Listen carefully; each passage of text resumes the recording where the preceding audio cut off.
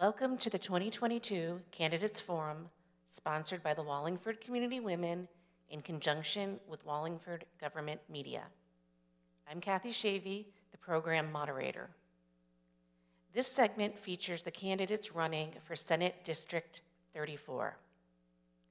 The format will be as follows. The first part of the program will consist of questions asked of the candidates by two reporters from the Record Journal. They are Jessica Sims, Wallingford reporter, and Crystal Eliscana, reporter for the Latino Communities Reporting Lab. The second part will allow each candidate to make a closing statement. During the question and answer portion of the program, each candidate will have 2 minutes to respond to a question. The opposing candidate will be allowed 1 minute for rebuttal. To conclude the program, each candidate will have 3 minutes to make closing remarks. Prior to the program, a flip of a coin determined the order of questioning. Before beginning the questioning, I'd like to introduce the candidates running for Senate District 34. David Bedell, Green Party. Paul Cicarella, Republican. Ms. Sims, will you ask the first question of Mr. Cicarella? What would you do to address the recent rise in homelessness in Connecticut? So homelessness is not just a problem in Connecticut, and it's something that we pay a lot of attention to. My time on the Housing Committee is very insightful to the issues that we have with the shortage of housing. And that's a really big question for 2 minutes. And I'm going to try to do as much as I can to shed some light on some solutions that I think that we can do at the Capitol here in Connecticut, because this is a national issue. But here in Connecticut, what we can do to try to alleviate some of that burden. Housing is outrageously expensive. I don't care what part of Connecticut you live in. It could be to purchase, to rent. Part of that problem is simply the cost of doing business. If somebody needs to buy a piece of land and develop it into housing, it used to take about 6 months to a year to buy a large piece of property and then develop it. Now, something like that could take 6 years. And in that 6 years, the developer would have purchased the property, let's say $1 million. And they have to borrow money. So instead of paying interest on that $1 million for 6 months to a year, it's now taking 6 years. And that interest is going to be paid by somebody, which is ultimately the end user. Okay? Now, you're going to need attorneys. That's expensive to get through some of the red tape. In short, what we need to do is find a creative way for affordable housing. And in the 30 seconds I have left, I think it's going to be find creative ways to cut the red tape and the challenges builders have every day. Every single day they have these challenges that stop them from getting the job done.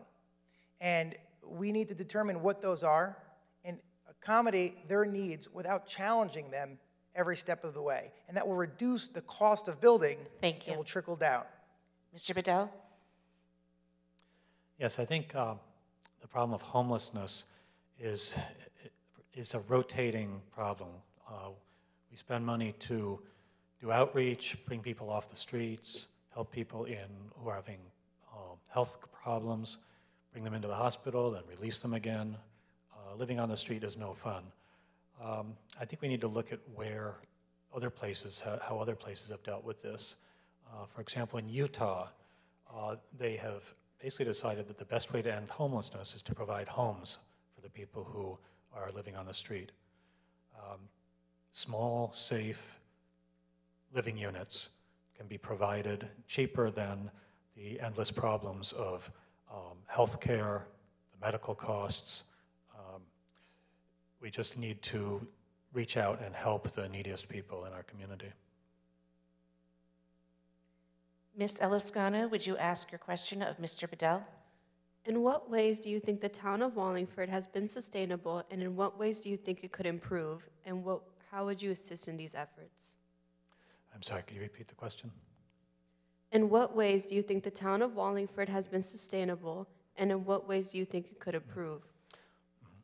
How would you assist these efforts? Yeah, I grew up in North Haven, and now I've lived in Wallingford since 2015, and it's really a wonderful community. It still has some of the farms and open spaces that I see disappear from the place I grew up in North Haven. So Wallingford has managed to protect these spaces and protect farmers. We have a thriving both industry, like manufacturing industry, and we have a lot of small businesses, service businesses. We have a diverse community with many immigrants who are working in our factories. And I think that Wallingford should continue on this track, welcoming people, promoting small businesses, and keeping the economy thriving in this way. Mr. Cicarella? So Wallingford is a great place to live. When I was deciding to purchase a house after getting married, I decided between North Haven and Wallingford, and I ultimately ended up living in North Haven. But what attracted me to Wallingford, not only the Wallingford Electric and the great downtown we have here, but it's the process of keeping the cost low. And Connecticut should take a page out of the playbook of Wallingford and surrounding towns like North Haven of keeping the cost of living low. I do think it's important that we invest in certain things that are absolutely needed, but Wallingford does a great job, especially with economic development. We just recently had a retirement of Tim Ryan, who did a phenomenal job of bringing in businesses that created tax revenue that would allow the town to spend that money for the residents. And I think that we have to continue to do just that. Conserve our finances where we can, and definitely find ways to make Wallingford that much more. Thank you. Ms. Sims, will you ask your question of Mr. Cicarella? Do you agree with the U.S. Supreme Court decision to overturn Roe v. Wade, and do you support the state's safe harbor law? So that's a very hot topic at a national level. Here in Connecticut, women's rights have been codified since the 90s, protecting a woman's choice. And I supported legislation this session, specifically with the safe harbor law, not only because it's about the law itself and what the law was designed to do. It didn't just talk about abortions. It talked about the access to them. It talked about other states telling us in Connecticut how to do business. And that's why I strongly supported the safe harbor law.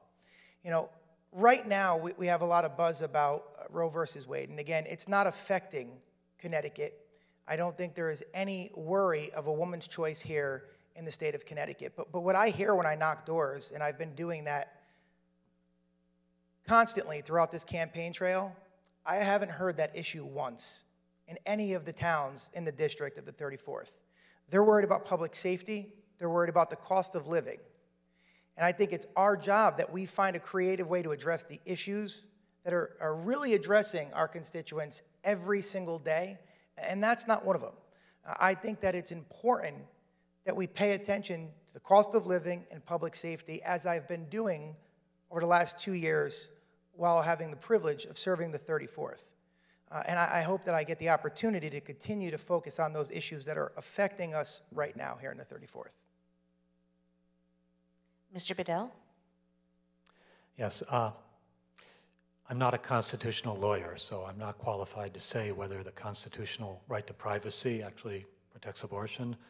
I think ultimately we're going to have to pass a constitutional amendment to protect a woman's right to choose, and I would support that. Here in Connecticut, obviously we need to protect not only the women who are here, but women who come here to access abortions legally. I served for many years as a justice of the peace. I married same-sex couples before it was legal nationwide, and there was never any thought of sending these people back to states where same-sex marriage was illegal and saying that they would have to suffer the consequences there for something they did legally in Connecticut. So yes, I support the safe harbor law. Ms. Delascano, will you ask your next question of Mr. Bedell? If elected, what are some of the ways that you would support small businesses and nonprofit organizations? I think the backbone of our economy is in small businesses.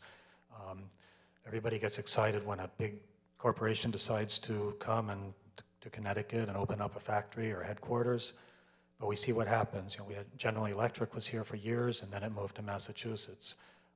Bristol Myers Squibb had its headquarters here in Wallingford, and then it decided to pull out.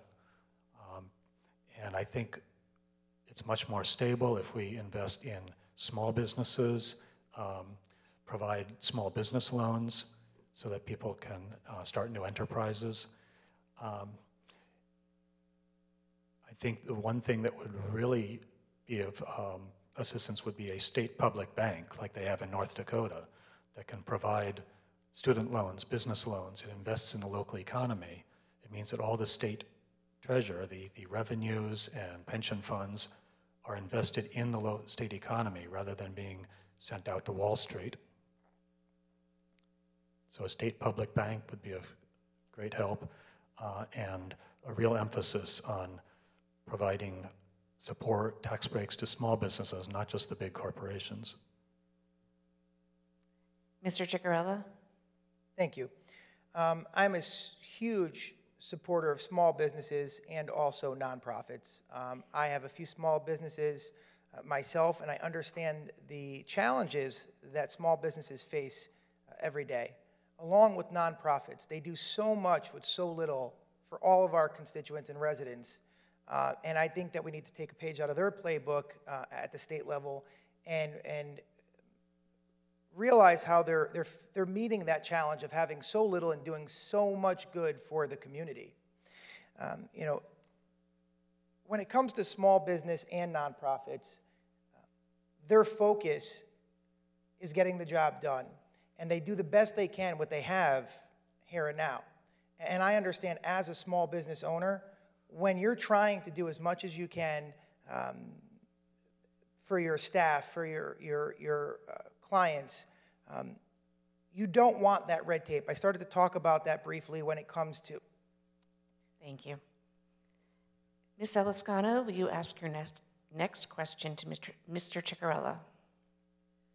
With the suspension of the gas tax and proposals to further extend the suspension, how do you expect to fund current transportation projects? Would you support the implementation of tolls in Connecticut? So I do not support tolls.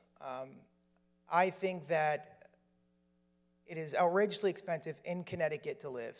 And ultimately, tolls are just another tax on our already suffering residents of Connecticut. I think we need to find creative ways to reduce our spending so we could move those funds into areas of need, like transportation.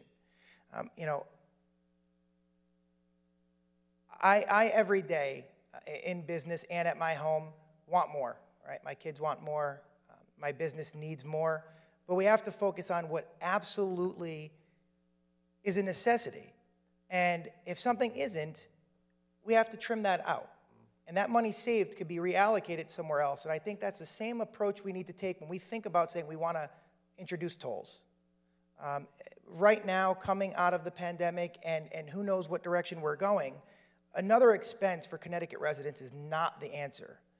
And I'm going to continue to keep that ideology until we can find a more creative way that's not going to increase the cost of living for our residents. It's not only going to be for our residents going back and forth to work, but when they get home from work, they're going to now have to pay more for the goods that they picked up at the grocery store because that same truck that delivered the food to the grocery store is going to now have to pay that. And at the end of the day, if it's going to cost businesses more, it's going to end up costing the consumer more, and that's just one more additional tax, and I can't support that. Mr. Bedell? Yeah, we need to find ways to save money for our residents here. And yes, it's true we need to invest in our infrastructure of roads and bridges, but even more so, we need to invest in public transit. I'm glad that bus fares were waived in the last year or two. We need to continue that, encourage people to take buses and trains by subsidizing the cost of that transit. The more people that we can get and the better service we can provide, the less we'll have to depend on gasoline. And gasoline is, obviously we need it now, we're so dependent on cars, but it's not the way of the future. Ms. Sims, will you ask your next question to Mr. Bedell? According to the Sandy Hook Promise, the U.S. has had 2,032 school shootings since 1970. What security measures would you support to make schools safer for Connecticut students?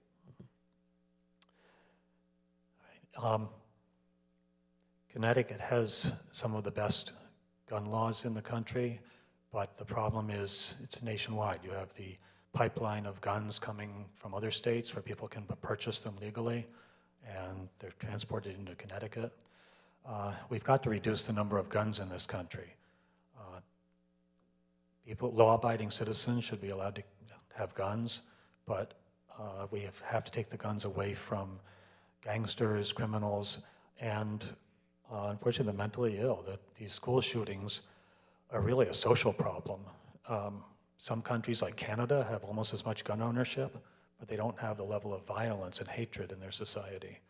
I think it's a question of security. We need to address mental health problems, make people feel more secure in their lives, in their communities, and not have this division between us and them where, oh, this kid, we're not going to talk with them, and then they end up bringing a gun to school because they don't have any friends. And we need outreach counselors in the schools. Mr. Cicarella?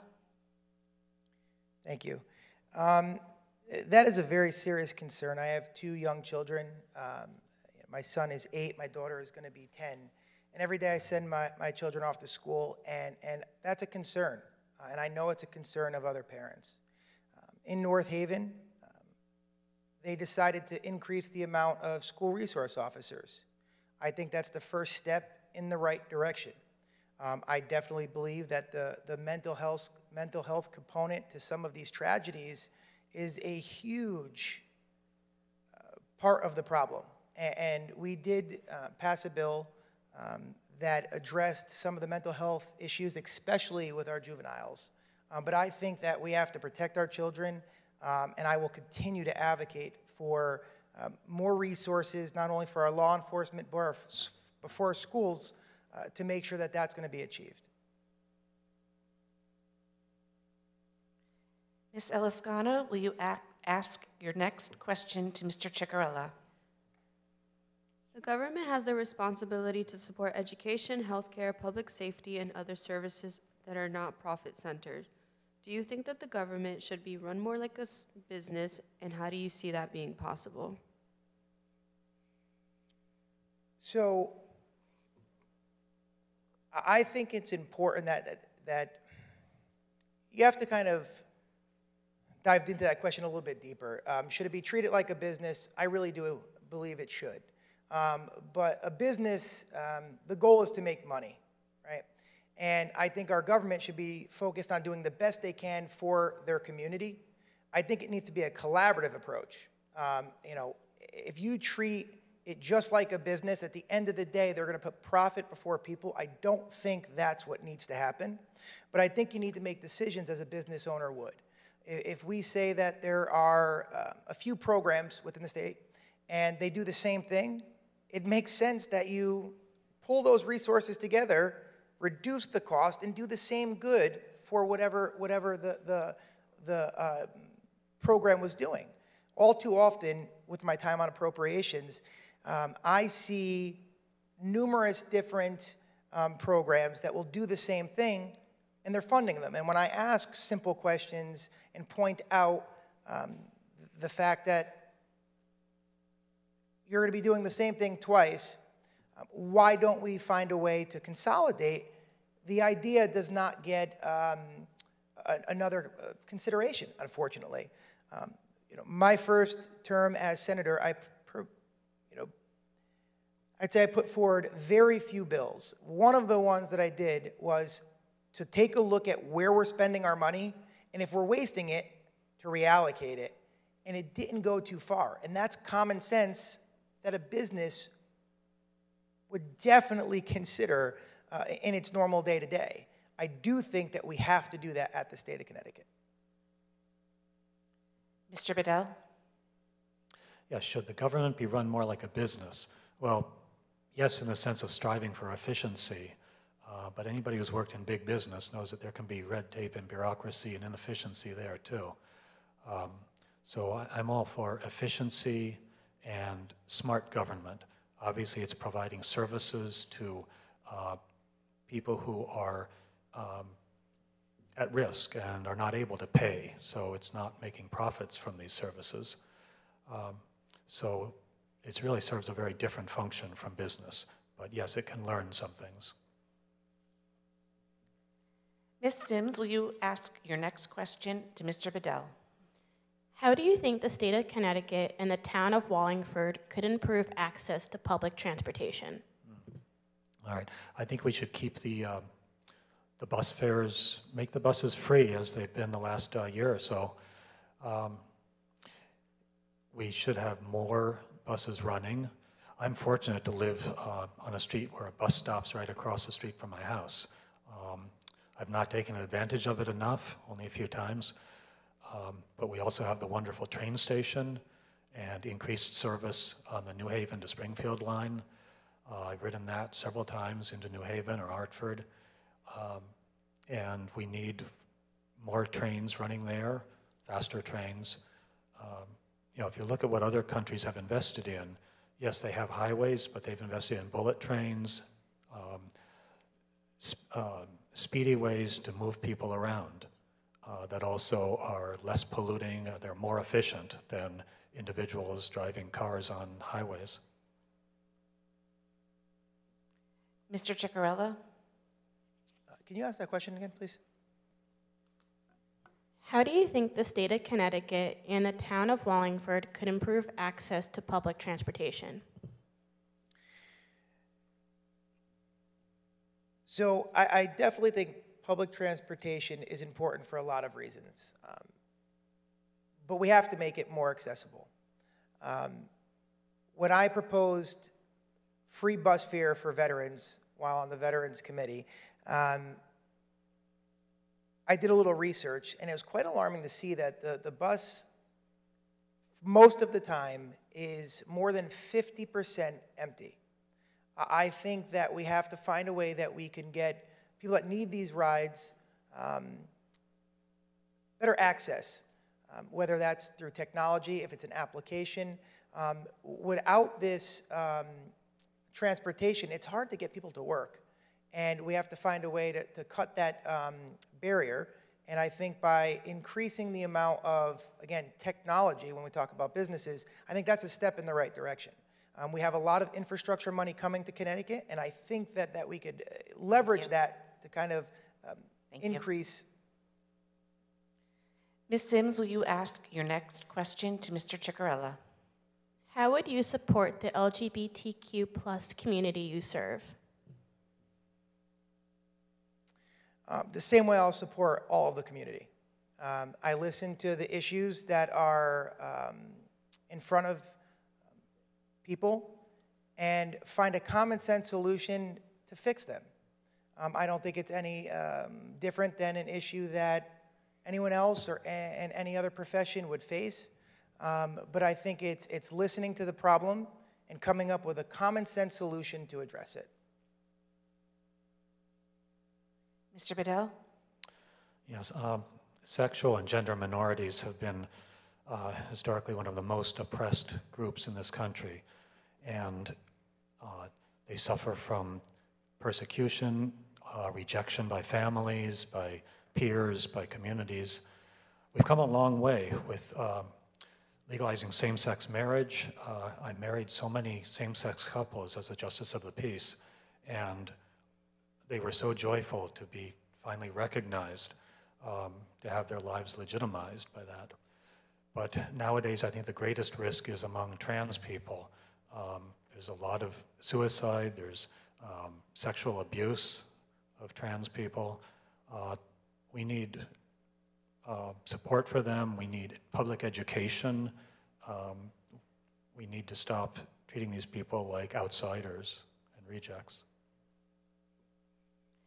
Ms. Eliscano, will you ask your next question to Mr. Bedell? Every day, about 32 people in the United States die in drunk driving crashes.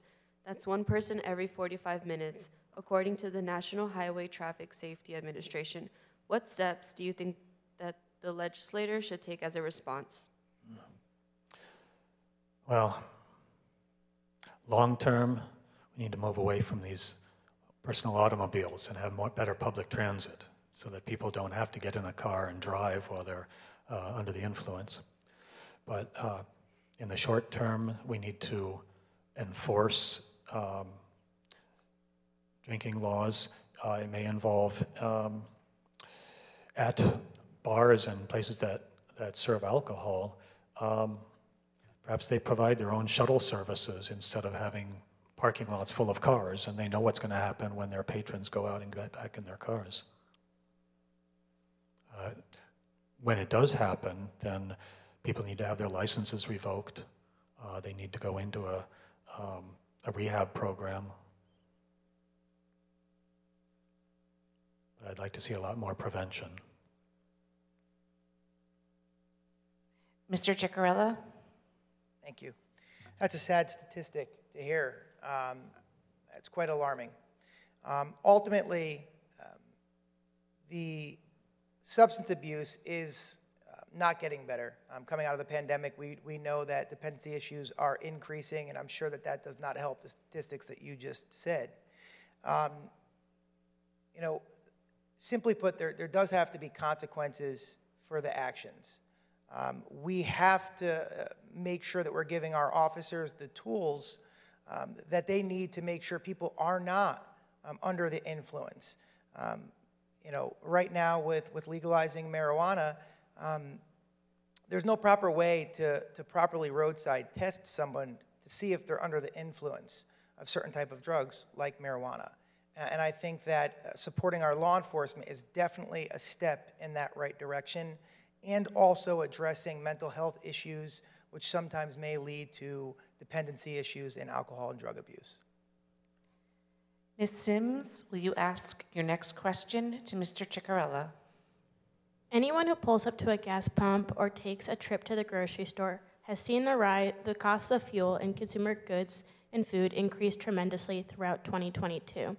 The U.S. Bureau of Labor Statistics, in its Consumer Price Index report in September, stated area prices are generally up 7.2% in the Northeast region. If elected, what actions would you take to address inflation and reduce the cost of energy, groceries, and other consumer goods and services for Connecticut residents? So that is a big problem that I hear from a lot of the constituents when I knock on the doors and have great conversations. Unfortunately, again, that's a big problem that doesn't just affect Connecticut, and a lot of the decisions made at a national level trickle down to Connecticut and other states that are clearly increasing the cost of living. And unfortunately, at a state level, there's not too many decisions that we could make that could directly stop that larger problem. But we could ease the pain like we did when we proposed reducing the gas tax or suspending certain taxes. But that's a small Band-Aid on a large problem. We don't know how long that's going to last. Again, reducing cost and reallocating money to areas that would ultimately give some relief to families that are just having a hard time getting by. You know, when we talked about the gas tax, when we talked about all of the other costs that our families are having to bear with that just outrageous cost of living, tolls are not going to be a solution in that right direction. Adding more taxes is not going to be able to kind of alleviate some of that. What we need to do is find a way to decrease the cost of living. And any type of a tax just simply is not going to be that approach. But we did, at the Senate level, come up with a better way of reducing the taxes. And if I had more than 10 more seconds, I'd love to start to dive into some of those things. But you could go to the website and see what we did and what we can plan to do in the future to alleviate some of that burden on our residents. Mr. Bedell? Yeah, there are a lot of factors influencing the inflation that's currently going on. But I think what we need to do for basic staples is support reliance on the local economy, because one big factor in the inflation is the cost of fuel and transport of food from California or even from other countries. I was fortunate enough to be able to pay my grocery bill up front in the spring by buying a share at a local farm. And then I got my groceries all through the summer. Just last week, I got the last share, big basket of produce from the farm. I think we need to promote that kind of local farm-to-table economy so that people can rely on local staples rather than having to buy expensive things from out of state. Ms. Eliscano, will you ask your next question to Mr. Bedell? The COVID-19 pandemic has taken a toll on the mental health of many of our children and youth. In Connecticut, according to the CDC, suicide is the second leading cause of death among people ages 10 to 34, and the state overall ranks 11th in the nation. What measures do you propose to help address the situation? A friend of mine just checked into the psychiatric emergency room last night, and I saw this was like the third time he went into an emergency room in the last month, and I saw what he was going through, trying to get treatment, having to wait days for an appointment with his providers, and being afraid to enter the hospital because of his experience there in the past, suffering from terrible insomnia. We need better mental health care, better health care in general, so that people are not stuck and falling through the cracks. My friend was talking about suicide several times because he just didn't see another alternative. We need doctors and social workers to be there for our most at-risk people in society, youth and older adults. Mr. Cicarella? Mental health is definitely a very large problem that is only increasing, whether it was compounded from COVID, and it was definitely on our radar this session. And we paid a lot of attention to legislation that addressed some of the mental health issues.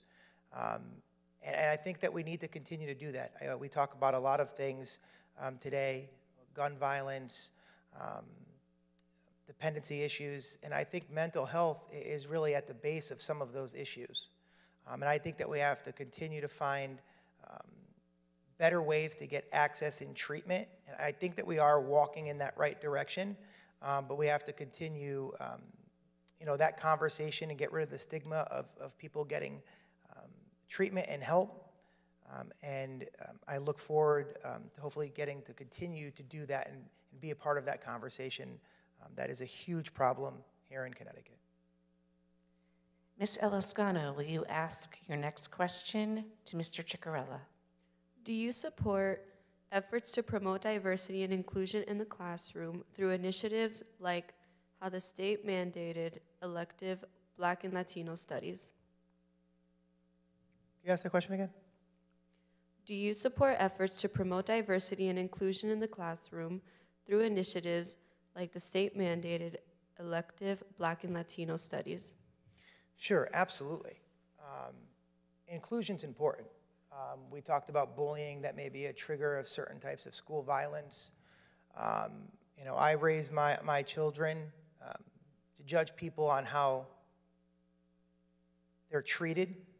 If people are kind, it doesn't matter what your religion, color, gender, that's how I raise my children. And I think that inclusion is very important, maybe to even decrease some of the mental health issues that children may have. Somebody doesn't, you know, feel included. It definitely could feel as if you're all alone. You know, it's something that needs to be at the front of mind, and find ways that children and everyone are comfortable in their day-to-day life. The Black and Hispanic studies, for the most part, I think is great curriculum. I think that history is important, and everyone should have a good understanding what has happened and issues that people may face or have faced. But I think we have to pay attention to all of the literature and parts of the curriculum that get brought in front of our children. In my time at the Senate, there's different types of curriculum that get proposed, and sometimes I think that a kindergartner may not be exposed to certain things. And we have to pay attention to what our children are digesting when it comes to education. And it's very important that the parents are aware of what they're learning.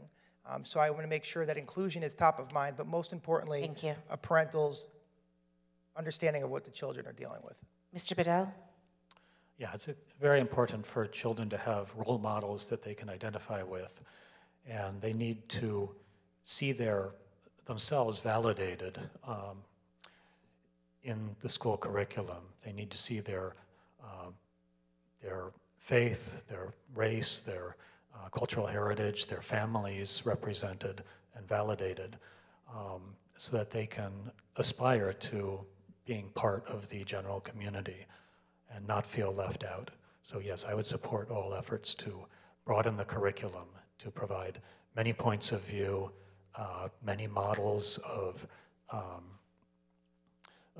behavior and functioning members of society that children can look up to.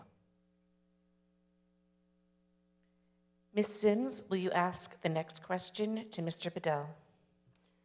The National School Boards Association cites studies show that all students benefit when they have access to teachers of color, especially Black and Latino children. To what extent should local school districts focus their efforts on recruiting a diverse educator workforce?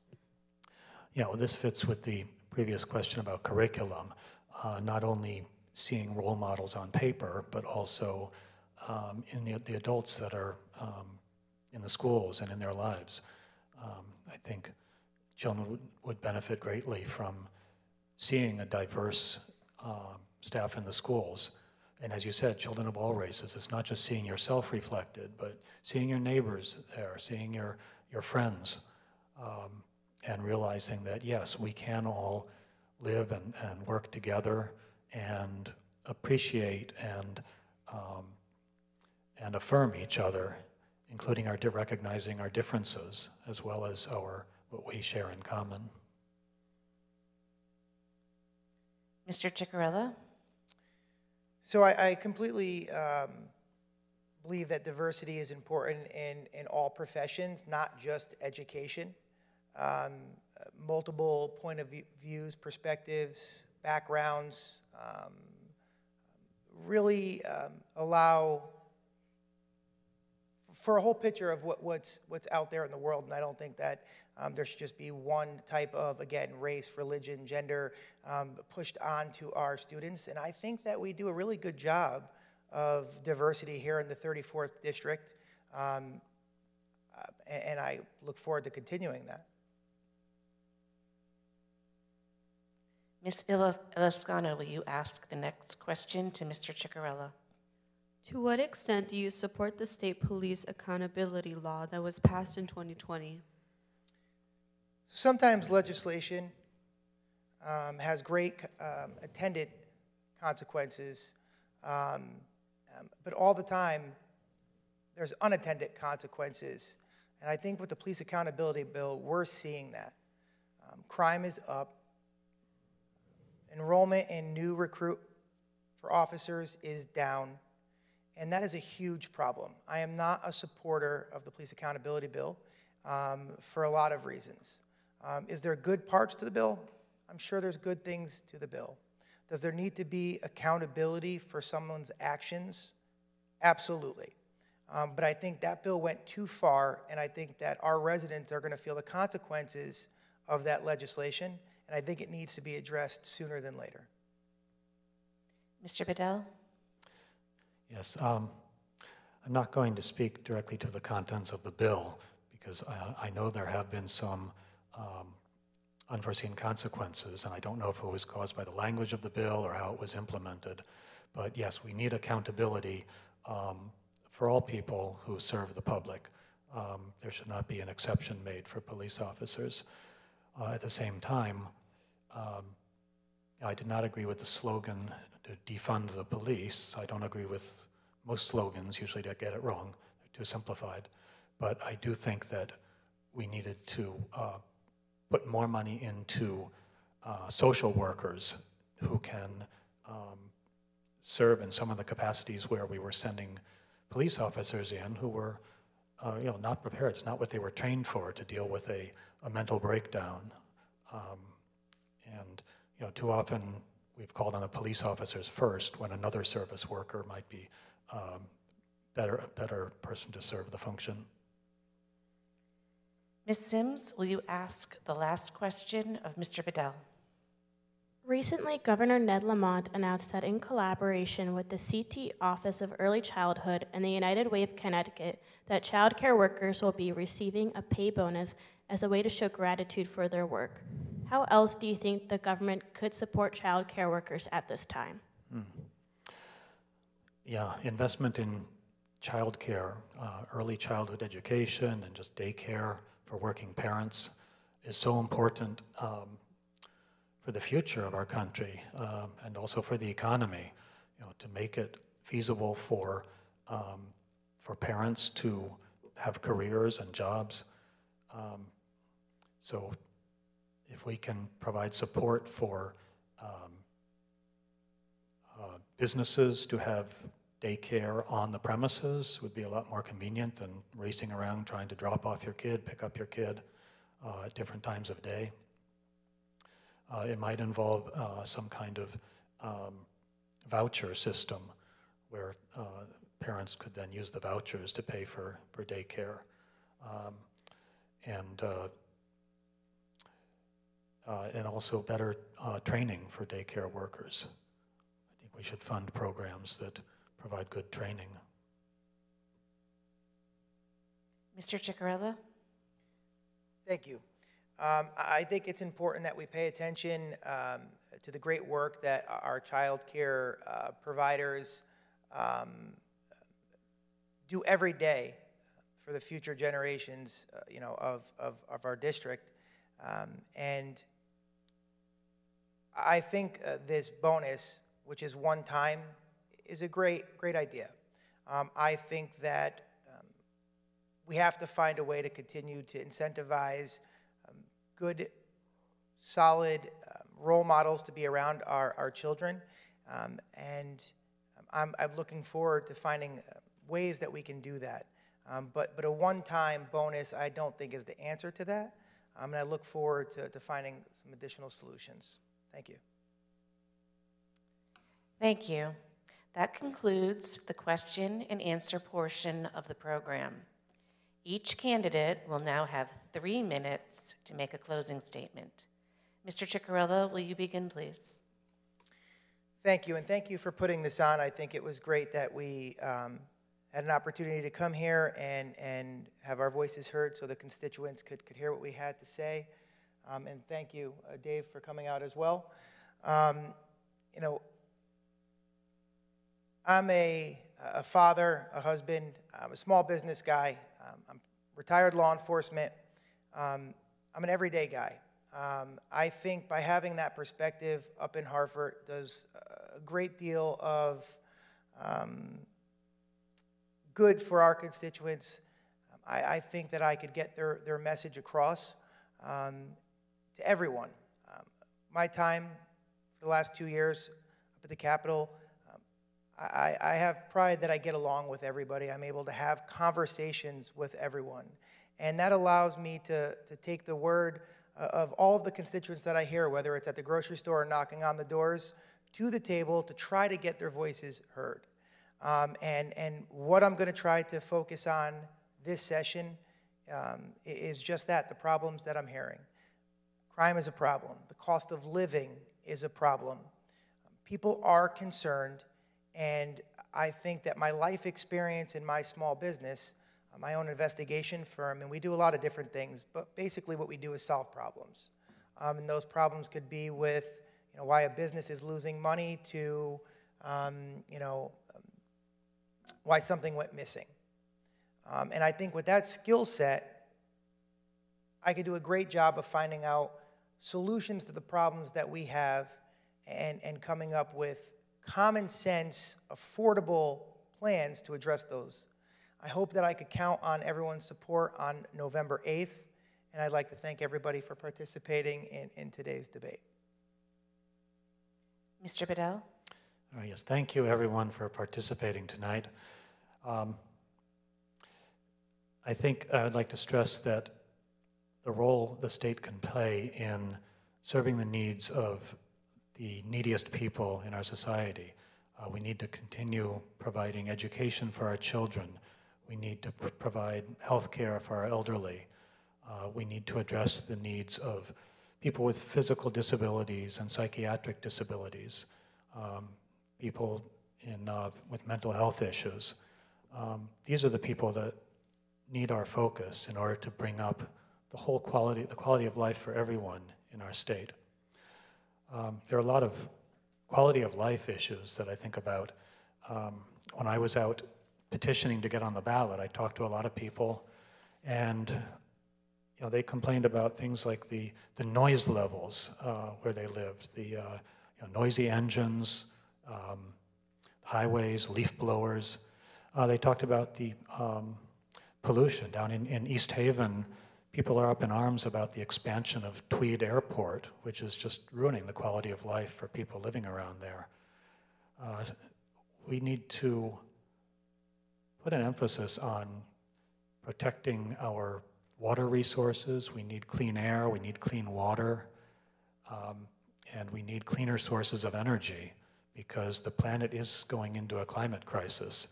And I know it's not everybody's immediate concern, but we all hear about the extreme weather events, about the extinctions that are going on, or just the decline of wildlife. I believe in the last few decades, the total number of animals of all species has gone down over 50%.